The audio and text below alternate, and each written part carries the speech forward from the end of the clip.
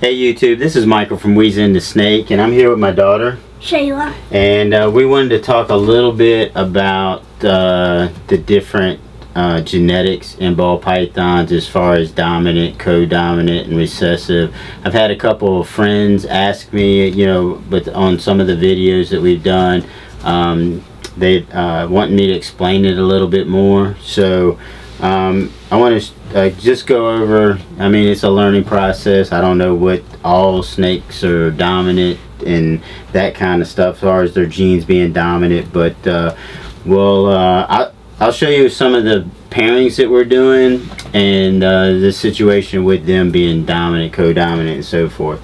So one of the dominant genes, or a dominant gene, would be something that you could put to a normal, and it would be half of the offspring would carry that gene. One example would be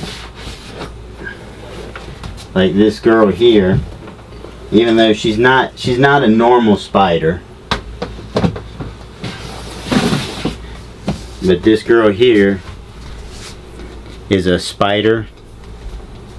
Actually, she's a black widow, but she has the spider gene. So she's a spider, black pastel, but she carries the spider gene. So that spider gene is a dominant gene. So if we put a normal to her, half of the, and it's roughly half, it's not like guaranteed half, but half of the offspring would carry the spider gene. So, and with spider, there's no, with a dominant gene, there's no super form of that gene. So then a co-dom gene would be something more like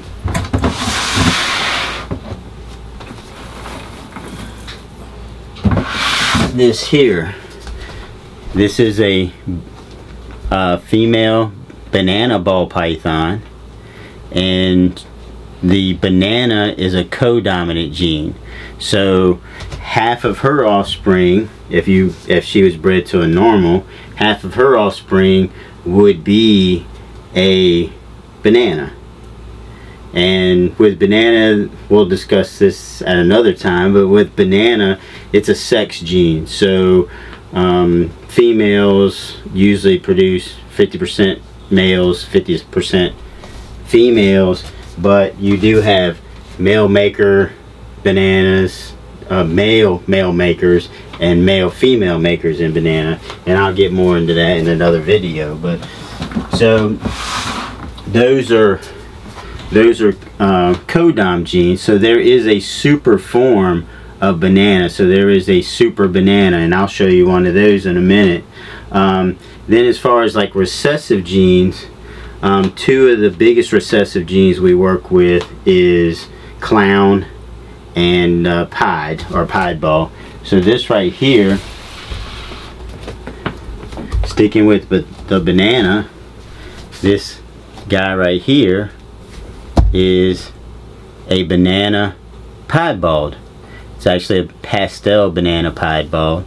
So the banana is a co-dominant gene, and the piebald is a recessive gene. So in order to get a piebald, you'd have to have both the male and the female carry a copy of that gene in order to make a visual. So if I paired, for instance, I'll show you one of the pairings we did.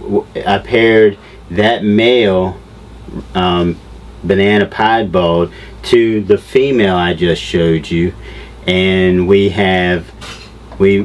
got banana offspring from it, but all of them are what they consider het piebald, or heterozygous, meaning they carry one copy of the piebald gene, but you need two in order to make it a visual. So these here,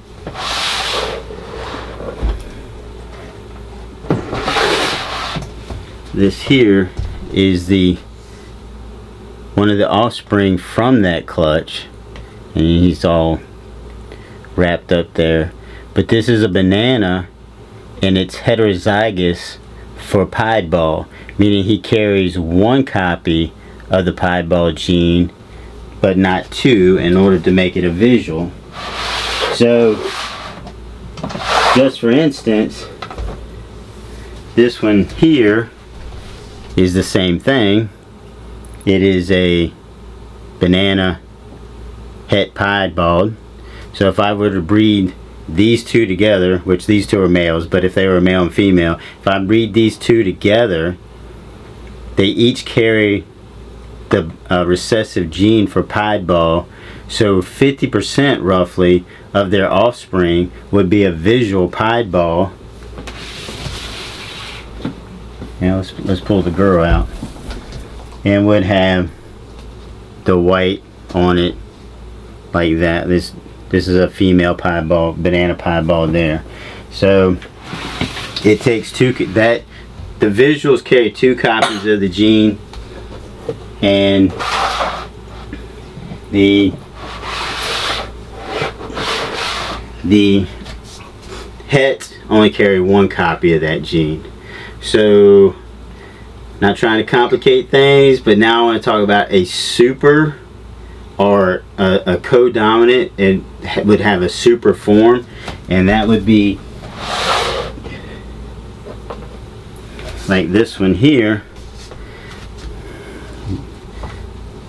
This guy right here carries two copies of the banana gene, which makes it a super. So therefore, it being super means that all of its offspring it produces will be banana. Where a codominant, if it's not a super, it's just a regular banana, half the offspring would be banana. The other half of the offspring would be normal. So this one is a super, and it's het piebald. So if I pair it to another piebald, if it's a visual piebald, 50% of the offspring would be piebald. Two hets would be 25% of them would be, I think I misquoted that a minute, 25% of them would be actual visual piebald.